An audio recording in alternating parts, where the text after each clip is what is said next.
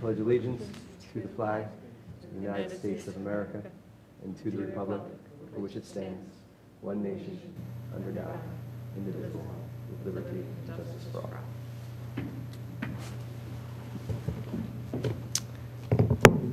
Thank you, everyone, for being here this evening.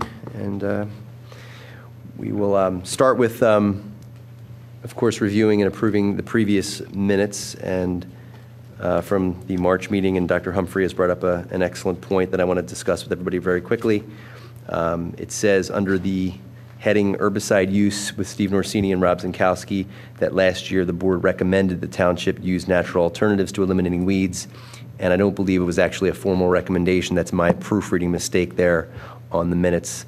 I believe it should be stated instead to say that the township had offered that they were using natural alternatives to eliminating weeds in addition to the current glyphosate that they were using in some areas. So I will addend those, send those to Larry, so it reflects that the board did not actually recommend that to the township. However, we reviewed information from the public about glyphosate and other alternatives to glyphosate for weed control. Any other comments on that? Any other issues or concerns with last month's minutes from anyone? No. Is there a motion to approve them with the addendum? So moved. Approved. Is there a second? Okay, so all in favor say aye. Aye. And all against, nay. They are approved. Okay, and I will addend those for Larry.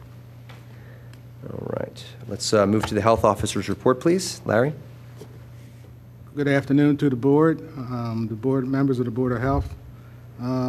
In addition to my inspections, on March the 13th, 2013, we held the Delaware County Local Boards of Health meeting here in this room. Our speaker was Judy Miller from Pennsylvania Department of Agriculture. She spoke to us regarding the changes in the new 2013 food code, and we asked her a lot of questions, as you can imagine, regarding dogs and outdoor dining. So we can talk about that later if you have any questions on that. And she's Melissa Viscaro's supervisor with the department.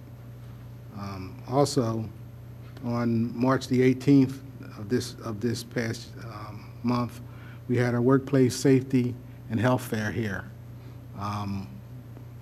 It was a pretty nice turnout for residents and for employees of the township. We had a lot of vendors, and it was a good affair. I actually put out a suggestion box, and I think that people were pretty pleased with this board because we only had one comment, which was keep up the good work. We also held every food facility in the state of Pennsylvania is required to have at least one person that's certified in food safety, and they have to be a supervisor in that facility. We held a training here, and we were able to certify 8 people in food safety, which I think is pretty good. I want to bring your attention to May the 12th. The Carol Axelrod Memorial Blood Drive will be here in this very room from 7 a.m. to 7 p.m. It's a good opportunity for people to give blood for people who need it. And I'm going to yield partially to Mr. Kane probably later. I forwarded the board a communication regarding the Radnor Township School District Wellness Committee. He was asking for participation. Mr. Chairman and the board, so ends my report. Thank you very much, Mr. Taltone. I appreciate it. Good. I apologize for missing that. On the podium in front of you, I wanted to bring to your attention, this is the season where we're getting ready to go into the warm weather and we get the mosquitoes. So for residents that are sensitive to pesticides, the Department of Agriculture has a form that you can fill out, and I keep them here in the township building. for your convenience, where you can fill it out, have your doctor confirm that you are sensitive, and you can send this off to the Department of Agriculture, or send it to me, and I'll make sure that they get it. And you will be notified, in addition to the community notification, you will get personally notified prior to spraying. The other thing that I have in my on your podium in front of you is a handbook that I hand out to food facilities, Employee Health and Personal Hygiene Handbook. It's a way of doing continuing education to food facilities as we do them on a routine basis.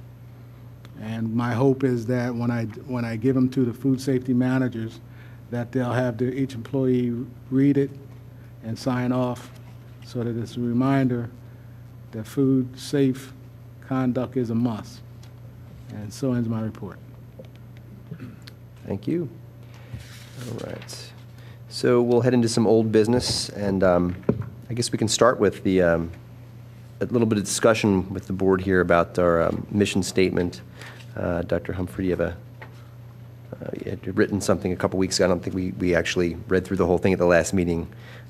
Maybe we could start with that and make some discussion here with us about what we want to kind of give as our position as the board. Thanks.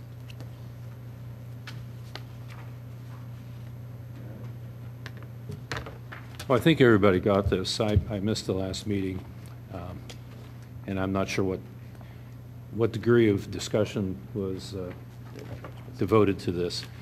The first part of it is already on our website, and it says the Board of Health advises the Board of Commissioners and the Department of Community Development on matters of public health to promote awareness by township citizens. The township's health officer acts as a liaison between the board and the township administration and reports to them on his activities. Then I actually lifted phrases and sentences from several mission statements that I found, not just in this state, but other states, and came up with something relatively bland, but at least I think covers the concept of mission. The mission of the Board of Health is to recommend prevention-oriented programs that promote and protect the health of all township citizens, and to serve as an advocate and representative in achieving their optimal health. So I throw that out as something to work with. And I think that it does reflect what we've been speaking of in the last few meetings, kind of as a sort of the way we've gone as a board, which is to have these prevention-oriented programs for the community. And I like that a lot. I'm trying to figure, just based upon my reading of other boards of health and their goals, are there other things that we should be striving to do? I don't know, but I like the added sentence there. I do, and I think that working it out a little bit to be a little bit more. Maybe it's the long sentence that I'm. But maybe we can chop it into certain sections. But I like the ideas that are promoted here. So something for us to think about and see if there's any other input from other board members or anybody else who would want us to do other things. So I think this is a good working start. Maybe we can kind of email back and forth over the next month, and maybe in May we can kind of set this in stone and see if we can call it our mission statement. I think it'd be great. So I thank you for your work on that, Dr. Humphrey. I will also discuss from back to the herbicide issue, glyphosate, or Roundup as it's called. Interestingly enough, a couple of days after the meeting, some more information had come out from the World Health Organization. Specifically, the World Health Organization has an agency that researches current information about chemicals and their safety, and it's called the International Agency for Research on Cancer, the IARC. And they made a statement after our meeting last time that basically said that instead of calling glyphosate a safe chemical prior, they now label it as a probable cancer-causing chemical. There has been a lot of debate since this statement has come out from a lot of different bodies about what this actually means. it wasn't really based, from what I'm reading, again, this is from, I'm reading from Nature magazine, which is a respected scientific publication. There is some debate whether or not this change came from any new information or just came from a reassessment of old information. And it's unclear whether it's fairly clear that there's no new information that's come out. They're just taking older studies and reassessing those and making the statement now that it's a probable cause of cancer in humans. There are a lot of variable reports you could read about glyphosate, and I think I spoke of that last year when I reviewed a lot of the material that was given to me from the public. And there are industry studies which may or may not be trusted. I said last year that we can't really be the determiner whether an industry study is true or not. But there are also non-industry studies that show its safety and non-industry studies that show that it's not so safe. So I don't think that really changes much of what the township will be doing. However, I think that there will be a lot of things that happen across the country, whether it's federally through the EPA or other bodies that decide to label this chemical a certain way, or it will be locally in other townships across the country that decide to ban it or not use it. And I think as scientists, you have to sort of take all that information and make determinations about what's the safest thing to do for our own community. So as more information comes in, I think we can make better decisions and better recommendations. But at this point, I don't think there's a big change from the information I read last year, other than the World Health Organization has now classified it into a category that was a bit different than it was last year. So I think that's something for us to think about for the future, and as more information comes out, we can make decisions for the township. Quick question, did they Sure. say possible or probable? Let me see here. There was two categories here. Let me see. Because they were in a yeah. D category and then an E category. Right. So the latest one here was it is a probable carcinogen. Okay. Declares glyphosate a probable. Okay, and there is a different category which I think is lower called a possible. So this moved into probable. Okay. So again, I don't want to muddy the water, but we have discussed before. The township has told us at our meeting last week that they're using alternatives, they're trying alternatives, and hopefully we can move to that so we're not even worried about this anymore in the future. But we will continue to watch for information. Okay. Yeah, our last report was February in 2012, so we were basically saying we will try to follow the scientific literature, peer-reviewed literature, and various governmental edicts on this. So I think that's a wise approach. Yeah, makes the most sense for our safety. All right. So we'll move on to other old business, which was the 5-minute health presentations by board members, and I think we have 2 nice presentations today, which I'm looking forward to.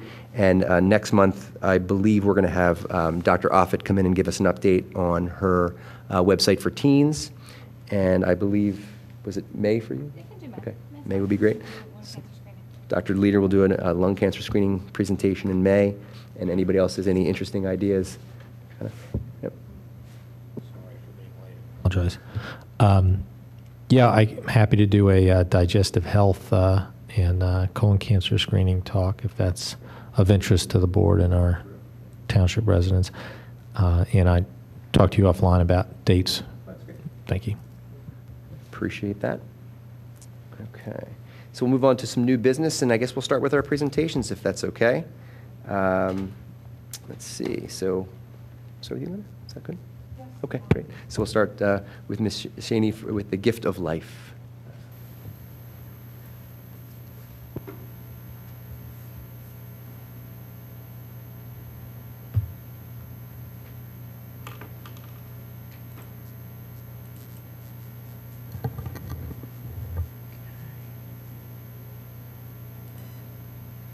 Okay, so this was a perfect opportunity to present a very important topic I thought that the township residents would be interested in hearing about. April is National Donate Life Month, and at the conclusion of my talk, which should hopefully just be 5 minutes, Jessica Pevner from Radnor High School is going to talk about the Gift of Life House, so she'll come up shortly. So thank you for the opportunity to talk about this important topic tonight. So the Gift of Life Donor Program, there's one located in Philadelphia. It's a nonprofit organ procurement organization which is dedicated to tissue recovery and eye bank. It was established in 1974, and it's one of the largest organ procurement organizations in the United States. It's federally designated by Medicare for Eastern Pennsylvania, Southern New Jersey, and Delaware. It assists 129 acute care hospitals, 15 transplant centers, and 42 programs, and serves 11 million people. So it's quite large. Okay, so there were 447 organ donors in 2014, resulting in 1,133 transplants, if you can believe that. There were 2,400 tissue recoveries, 2,173 cornea recoveries, and since 1974, coordinated over 37,000 organs for transplantation, and 550,000 tissue allografts. So quite a significant number, so very busy. Okay, so transplantable organs that the public might want to know about include kidneys, heart, lung, liver, pancreas, and intestines. Transplantable tissues, which the public may not be aware of, can include heart valves, corneas, bone, skin, ligaments, and saphenous veins. And saphenous veins are veins they can use in heart transplantation or bypass, that sort of thing, the leg veins, so very important. Okay, so the organ transplant waiting list. So we in the medical community know that people can wait a very long time, and depending on blood type especially, people can wait a significant amount of time for specific organs. But as of April 2015, this month, what we have waiting is the largest amount being kidneys. So as you can see up there, there's 5,190 people waiting for kidney transplantation. 718 people for livers, followed by lung, 129, 104 hearts, 86 kidney pancreas, and 47 pancreas. And nobody's waiting for heart, lung, or intestine, which can be transplanted. So we have a very large amount of people on the wait list. Usually they're classified as according to severity of illness, and some people wait in hospitals for heart transplants on bypass, machines. So, they're classified that way. The most sick get the first priority. Okay, so the facts are, if you're sick or injured, the number one priority of the medical staff is to save your life. So people need to know that. If you donate your organs or tissue, an open casket funeral is possible for donors. There's no cost to the incurred by the family or donor for organ or tissue donation. All major religions in the United States support organ donation and see it as the final act of love and generosity. And anyone can be a potential organ donor regardless of age, race, or a medical history. So for the public, it's really important to know how to become an organ or tissue donor.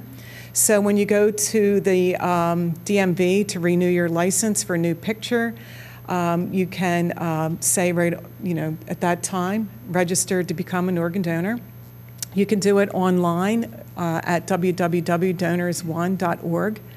And you can also let your family know. And as an acute care healthcare provider, that's come up. I worked in the critical care area many times where, we didn't have a living will, that sort of thing. And if someone has expressed that they wanted to be an organ or tissue donor, we'll take, the family's lead on that. So, and then Kidney One will be actively involved and come in and meet with the family and coordinate care from the hospital end. So this is an example of the driver's license registries.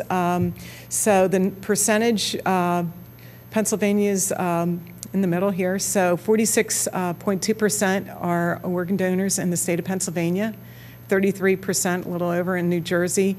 and more than 50% in Delaware. And as you can see, I think we're all familiar with this in Pennsylvania, where it says you can be an organ donor. Okay, so for more information, you can go on the web at www.donors1.org. You can call the Philadelphia office, and you have the number up there. There's a Facebook page, Twitter account. You can go to YouTube, Instagram, and Second Chance blog and on the site, website. Okay, so any questions about the Gift of Life program? Real quick, is this the only organization involved with organ transplants in this region? Because the numbers just seem so far off, the number of people who need them versus the number of people who, the number of organs that have been donated. As far as I know, Really? What a sad thing. There's so many people who are in need. yeah, a lot of people in need. Any other questions? I have one, Linda. Do they coordinate both adult and pediatric organ donation, or is this just adult cases? I believe, that's a good question. I'm not sure. Because I would definitely think peds for kidney and maybe heart. So I would think a combination, yes. Is there a statewide coordinating body? Oh, absolutely. There's a national and statewide. So regional, people too. are registered according to how severe. There's a code called UNOS 1, UNOS 2. So depending on that, yes, definitely. So, and then blood typing, of course, comes into that. So people with more rare blood types end up sometimes getting organs before more common blood types, like O positive, can wait a very long time. And lastly, does this organization deal in marrow at all, or this is a separate? I'm not really sure about the bone marrow transplant. Because I know There's a separate registry for marrow. Yeah, I was Yes, going to say, so 'cause I know the it was lab- tested a few thank years you. back for that, so, Yes. okay. Thank you for that didn't know if it was from Gift clarification. of Life. Thank you very much for that. Okay. So Jessica, would you like to come up?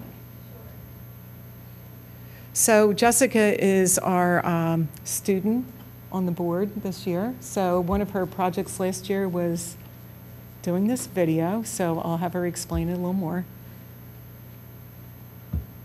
And I'll pull it up as you explain. Okay, so the Gift of Life Family House is like a subdivision of Donate Life, and what it does is it provides like a home away from home for organ transplant patients and their families.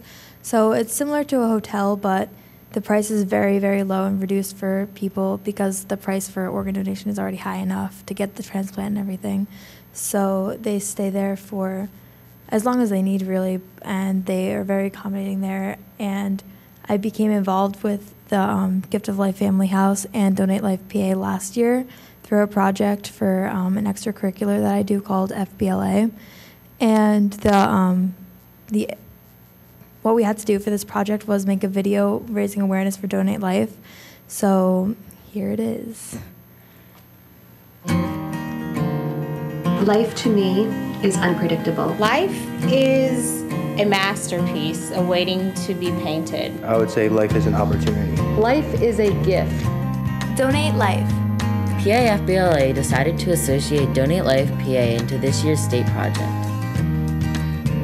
This is the Family House, a place where Donate Life PA's goals are put into action. Hello, my name is Vinny. I am the weekend relief manager here at the Gift of Life Family House. The Gift of Life Family House provides a home away from home for transplant patients and their families. So our goal is to just help relieve stress and to give them one less thing to think about during this transplant process. The hope is to raise the number of registered organ donors so that more people on the waiting list can receive organs. We visited Bryn Mawr Hospital, where a Donate Life awareness program was held recently. My name is Jamisha Franklin. I work at Bryn Mawr Hospital as an administrator for support services and special projects. The Donate Life initiative brought a lot of awareness. There were a lot of our staff members that was a little bit hesitant about becoming organ donors. It really took the employees away from the misconceptions that they had always believed in. We talked to Kate Leong, mother and blogger. My name is Kate Leong, and this is my son Gavin. When Gavin was 5.5, he had a sudden cardiac arrest, which led to his brain death. And we were asked if we wanted to donate his organs, and organ donation for us was the most beautiful gift. The Gift of Life donor program, they were wonderful supports. They had all the information that we would need, and they comforted us. We have many volunteers, we have shuttle drivers, we have guests that help the operations team. We also have what we call our Home Cook Heroes program.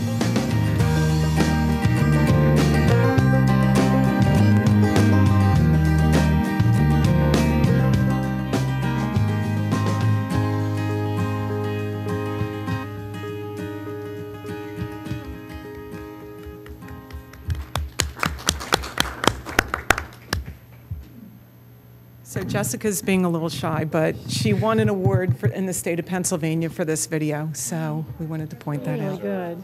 Really good. Well deserved, Jess. Do you have any questions? What's next? What are you going to do next? This is pretty great. It's a pretty great start. So in the video, they mentioned a Home Cook Heroes program where a team of people can go in and cook for about 30 people that are at the family house. And I plan on bringing friends and family and kind of raising awareness within my circle of people in the world and kind of bringing them awareness to this issue. And even friends and I have talked, like the friends I made this video with, we've talked about starting a club at school to bring other kids that we know into service and other things. Terrific. Thanks, Jess. Thank you. Appreciate that. All right. So I think we'll move next to we'll kind of go a little bit out of order, and we'll get to our chemical safety presentation in just a second.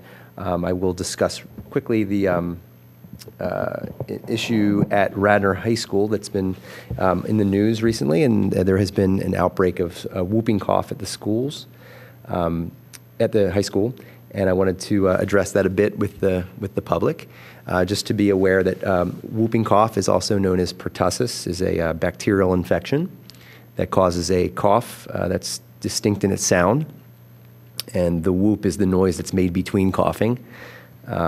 It is a disease that has had a number of outbreaks in the country over the last 4 to 5 years, and it has to do a little bit with a new vaccine that was released about 10 years ago called the acellular pertussis vaccine, and the acellular pertussis vaccine is different from an older vaccine called the whole cell vaccine, which gave longer protection for whooping cough.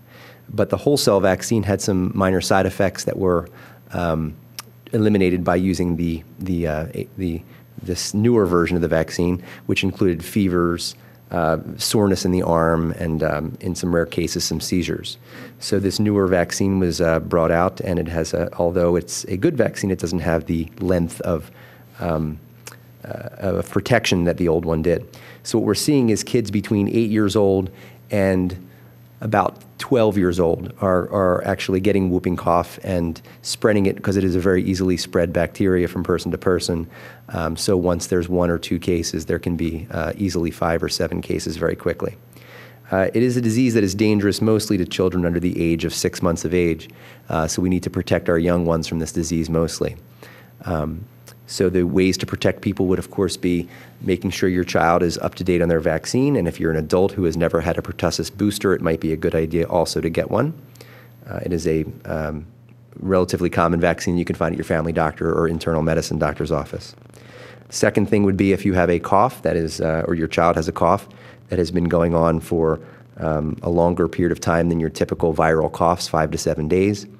Then you should seek medical help and see if your child would be tested for whooping cough, and then treat it with a relatively common antibiotic to prevent the spread to other people, and especially to prevent the spread to close contacts, family, sports teams that may room together at certain events, closer contacts, not just in school. So although there's no specific intervention that's done at a school for these things, I think the township has already started doing some things, meaning cleaning things well and making sure that vaccine records are looked over and people are reminded to get their boosters. So I think the township has done the right thing. The school district has done the right thing to keep this to a minimum. And I wouldn't be surprised if we, in the next month or two or in the next year or so, hear about another outbreak in another district, because this is very common.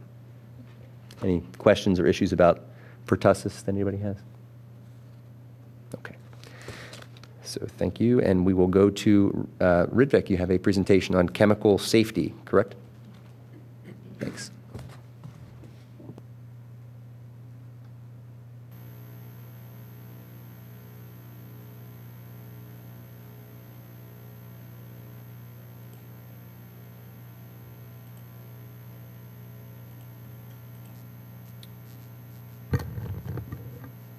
So my presentation is about chemicals, primarily the health effects and then what we can do to be safer around them. So technically we are all made of chemicals, but the chemicals that I'm discussing are best explained by the definition above. In 2009, the American Chemical Society announced that 50 million different types of chemicals had been found or made in the world by humans. And then in America, a little more recent statistic, the 2013-2014 winter, 70,000 types of chemicals were being commercially produced in America. Now, we are in constant contact with chemicals every single day. We are exposed to around 2,100,000 toxins each day, and below is a link with a pretty full list of all the chemicals and what they're used for in our everyday lives. There are some chemicals which are completely beneficial and benevolent, but others are harmful or hazardous to our health. They present physical or health threats, and those are 3 examples below: carcinogens, corrosives, and neurotoxins. And then at the very bottom of the slide are 3 examples of extremely toxic chemicals. The one in the middle, organochlorides, they were involved in the massive oil spill. I believe it was either the BP one or the Exxon Valdez. And they killed a lot of life there. And the middle, the link is all the different types of hazardous chemicals and more information about them.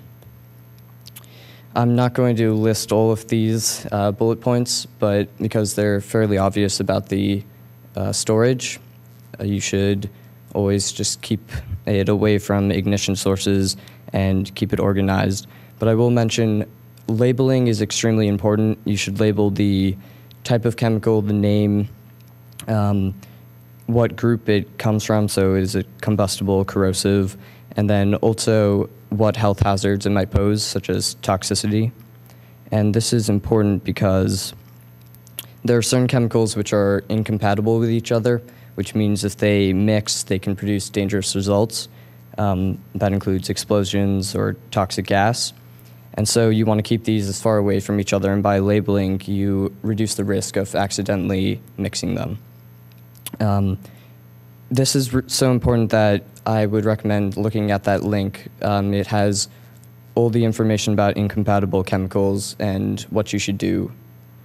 And then a fun fact, did you know that keeping chemicals out of reach and sight of children could stop up to 75% of small child poisoning cases? It's good for the public to know.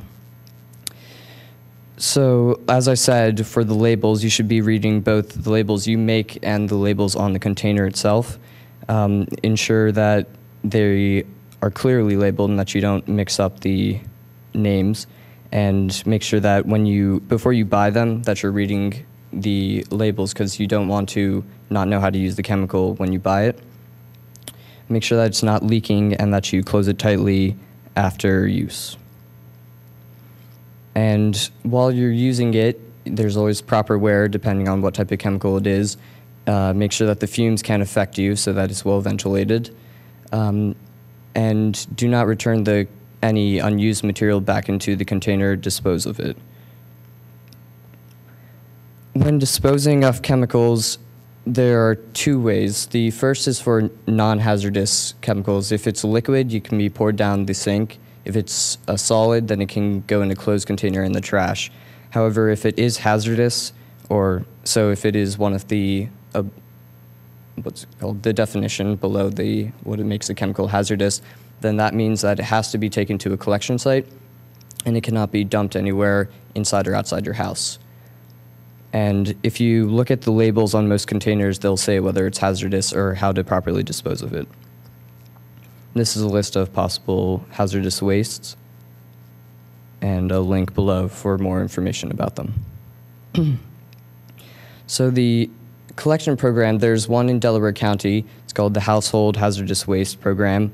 It runs 9 a.m. to 3 p.m., rain or shine. There are 4 dates a year, and it seems that the program is also joined with some of the other counties in the area, so that if you can't make it to any of the ones for the Delaware County, you can go to those other places, and there's about 20 programs or days in which you can go. But for Delaware County, there's one April 25th, which is coming up pretty soon. And so if you can't make it to that one in time, then there's one Saturday, June 13th. Both are 9 a.m. to 3 p.m. And if you want full information on what can be taken there and where it is, the location, as well as some other places where you can take other hazardous waste, then that's the codelaware.pa link. One thing that I think I should tell you is that there's no latex paint, medical, unidentified, or radioactive waste taken at this site, but they provide information on how to get rid of latex paint and where to take the other stuff.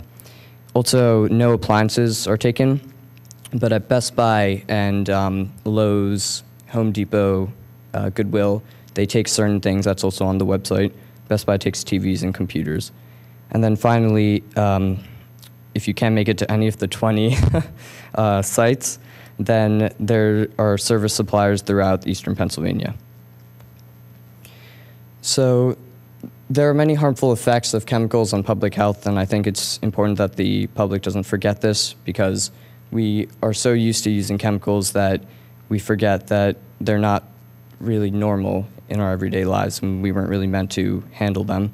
So they can range from symptoms such as irritation of eyes or mouth to nerve and kidney damage, and chemicals can really affect almost every single system in your body. The more dangerous it is, the more likely that you should be taking extra precautions with it. And some chemicals are suspected carcinogens, which means that they're cancer-causing substances. For more information, the link is below. Another interesting thing is that chemicals have been found to actually interact with allergens to create longer and more heavy immune responses or stronger allergies. Ozone and nitrogen dioxide interacted with the birch pollen allergen in a study, and it created the body to attack itself more and the allergies to worsen. Also, pollution does prolong the spring allergen season through global warming. So what to do when, if you're in a situation where chemicals are acting dangerously? If there are chemicals in the eyes, you need to rinse out for 15 to 20 minutes with water. And if you're wearing contacts, rinse for 5 minutes, remove, and then continue rinsing. Chemicals on the skin, you want to remove the wet clothes, but you don't want to pull them off. You should cut them off because you don't want to spread the chemicals onto the rest of your body, and then you rinse again. If someone has drunk chemicals, they should, if they're not throwing up or unconscious, they should be drinking half a glass of water. And poisonous gas, if it's inhaled, you need to get them to fresh air, open all the doors and windows, let the poisonous gas out. And then finally, if it's a hurry case with unconsciousness or if they're not breathing, you need to call 911. For all of these, you should call poison control, and you should understand that you don't want to become the victim yourself. So before you enter the scene, you should check to make sure that you're safe. In a township chemical emergency, you should follow the township instructions, stay inside, and try to close off any ways that outside air can make it inside, and go to a room without windows with emergency supplies. And finally, the poison control number is 1-800-222-1222. Now, chemicals also affect the environment as well as the public health. Neonicotinoids are probably the most famous argument going on right now concerning chemicals. They have been linked to killing bees, birds, and other species, but most specifically the honeybee, in a problem called colony collapse disorder, in which the bees leave the hive, become disoriented, can't find their way back, and then as more bees go out, the colony literally just goes silent and dies. The EPA has recently started to ban permits on using the pesticide, and Lowe's has finally begun to curb its production. Household cleaners also release volatile organic compounds which contribute to smog and algae blooms in water, which causes pollution. And finally, chemicals destroy the quality of our soil and food Fertilizer, when placed on soil, literally kills the soil because it doesn't allow any new nutrients to form. And so farmers have to continue to put new fertilizer on instead of letting the soil itself regrow. And it's also found that trace minerals are destroyed in fruits and vegetables between 1940 and 1991 because of chemicals. Silent Spring is an excellent example of chemicals affecting our environment. DDT and organophosphates were used widely, and I think it's important to understand that at that time everyone was convinced that DDT was not a dangerous substance, and so we have to understand that the chemicals we're using today might really be the next DDT, we just don't know it. And what they would do is they thin the eggshell of birds so that once the bird sat on the eggshell, it would squash underneath them, and this nearly wiped out the bald eagle. And those are two interesting statistics. Finally, so now that we know that chemicals can be dangerous, how can we live a chemical-free lifestyle? There are non-toxic home cleaning methods and non-chemical substitutes that you can use, which are in that link, as well as those household ideas. And to finish it off, out in the garden, instead of using fertilizer, you can use composted manure or leaf mulch and test the soil so that you know what you need to do. Instead of pesticides, herbicides, and fungicides, you should take care of your plants by not inducing them on undue stress, such as not watering during the heat of the day or in the evening, not mowing too short, and then for pests, just pick them off and destroy as many as possible.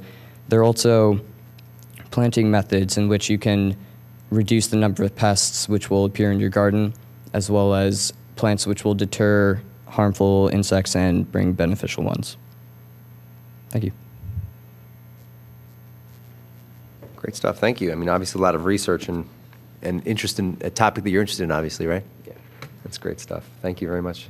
That was excellent. Thank you very much. And the other thing I just wanted to mention was we all have a lot of medications in our homes, and I know Larry's talked about different times we can dispose of the medications, but remember, flushing them down the toilet, the sink, that sort of thing goes into the streams and the environment as well, so it's really important to properly dispose of medications.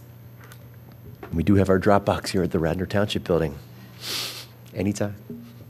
Dr. Foreman, could you just comment on the safest place to keep your chemicals from children, being, I think, a point that Ridvik made, being children are usually the victims of these types of problems, and where should parents keep these chemicals, and how should we store them? Well, I think that the thing I hear the most in pediatrics about chemicals are in the spring and the summer from garages. And that's where we keep a lot of the bug sprays and the herbicides and other things that are that can be pretty toxic to children. So I think an important point for parents would be finding a way to get them high out of the reach of kids, and also the great tip about labeling. Unfortunately, this is the story that you hear all the time. There was a school in India that oil for cooking was next to a bottle of some pesticide, and that ended up going into some lentils that were served to children, and they unfortunately got very ill and some passed. So labeling them, of course, keeping them separate from each other if they're household chemicals versus cooking things, and keeping things up and away from children's reach is really the best way to go. But wow, great presentation. Thank you very much, Ridvik. I appreciate it. All right. And then last of new business, we'll talk about the Wellness Committee. Kevin, do you have a minute to just give us a little update on what that is? I can't compete with the presentations, but I'll give you just a little overview of what we're doing at the school district. So the school district is required to have a wellness policy, which is our policy 272. And we are also required to review that policy. So we're having an ad hoc committee that's going to be meeting over 2 months. One meeting this week on April 23rd, another meeting in May, to review our current policy, in particular in response to the Healthy and Hunger-Free Kids Act of 2010. Because we receive federal funds for our free and reduced lunch program, which we have for our students with low income, and in addition to our breakfast program, we're required to meet certain regulations in regards to our food services program and our wellness policy. So anytime a law changes, we know they promulgate regulations. So we have the federal regulations which came forth, and we started implementing them upon receipt. That included some changes to our offerings at lunch and the healthy snacks that we now offer, which impacts some fundraising. There's different time frames that you can do fundraising in regards to selling snacks. But now what we're taking a look at is the actual policy. Although Pennsylvania has not disseminated their regulations yet, we do have the federal regulations that we're going to be taking a look at. So we're going to be doing a sort of a needs assessment, where our policy currently is, where we anticipate it going based off of the federal guidelines, in hopes of quickly making a recommendation to our policy committee. In school districts, we have a lot of policies. This policy, frankly, we don't have a lot of leeway in implementing. So once we get the information from the State Department of Health, we'll be able to go forward and make some changes to our policy. So we have, we have some members of the community. We invited members of the Board of Health if they were interested. We have some students, some teachers involved with the committee, so we're going to be doing an analysis of what we currently have and a review of what we anticipate the new changes coming from the Department of Health. Unfortunately, the regulations we were told the regulations were coming out in May. Now we heard they're pushed back till the summer. Summer's a tough time to get things done in a school district, so we're trying to get the stuff done, get the hard work and the heavy lifting done in April and May. So hopefully early September I'll have a report that I can provide to the board regarding where we are with that. Thank you for that, Kevin. I believe I missed one thing in old business I wanted to speak of real quick. Dr. Lee, do you have anything further on the dining in with dogs thing? I think there was a couple of updates through the month about this. Joan and I had some back and forth with our most interested township resident. I can give a quick update on mine, and then you can as well, too. So I had contacted one of the food inspectors in Philadelphia, and he was kind enough to reply saying that they currently follow the Pennsylvania State Code, that they do not allow dogs in outdoor dining situations. I forwarded him one of the websites that's promoting Philadelphia dog dining, and I did not hear back from him about that. So currently, I think on the books, Philadelphia, which I was hoping might be leading an initiative because of the publication and promotion, is apparently not right now. And I think you were looking elsewhere as well. You all enjoyed my picture of the dog in Manayunk, happily eating right by a table, or with its owners eating. You know what I had suggested, and I'm not sure if Mark Pomeroy had a chance to do this, the resident, contacting an epidemiologist, Dr. Gary Smith, at Penn Vet at New Bolton Center, who would be a great person to address this issue of the actual reality of the risks, and if this is something that is worth pursuing with the state. My impression is that the risks of dogs with outdoor dining is extremely low, and this is kind of sums up the point that the risks of infection of contaminating food are much greater in the kitchen from the people preparing the food than from dogs. So. Great, thank you, and we'll just continue to be get up to date on anything that comes up. I think an email came late in the week from Mr. Pomeroy that said he was contacting some people from the state to discuss this even further, which is great. And I'm so I glad think he was also going to be contacting Senator Dalen Leach, who is sort of all over, a lot of animal welfare, animal relationship type issues unrelated to this, so he might look into that as well. Curious to see where it goes. Thank you. And just we'll go to announcements from here. Just to let everybody know that May is Autism Awareness Month. Autism being a disorder of social communication and has a wide spectrum of how it presents and how severe it is, but it's excellent to read about and understand so we can all help out with a problem that's obviously gets a lot of media attention. Any other announcements anybody else has in the community for the next month prior to the next meeting?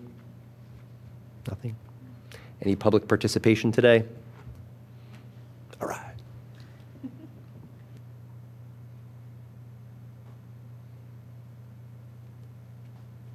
Sarah Pilling from Garrett Hill and intimately involved in the Skunk Hollow Community Garden. As you may or may not know, the license for the farmer at Ardrossan to use parkland, our land that we're paying for, did come up. And I sort of got my nose under the tent on this and realized that the Board of Commissioners had 4 votes, that the farmer could do almost anything he wanted because it would mean keeping the cows in Radnor. The net result was that he got his license. One limitation in the license, whereas the state had required him not to spray within 25 feet of a stream, it's now 100 feet because the Little Darby Creek is at the bottom of that field. And what I find interesting is that the township is, and it sounds auxiliary, but it's not, the township is not allowed to rebuild the entrance bridge to the Willows until the American eel, which transforms itself into a freshwater fish and looks like a leaf, is done with its migration. The eel lives in the Sargasso Sea, they spawn, the American eels go west and the European eels go east. How they don't mix up, I don't know. And they come up the rivers, freshwater rivers in the United States, in Virginia, up the Delaware, so they're up the Pennypack, the Darby, the Wissahickon, any of the creeks that go up. When they get into those creeks, they transform from a saltwater fish to a freshwater fish.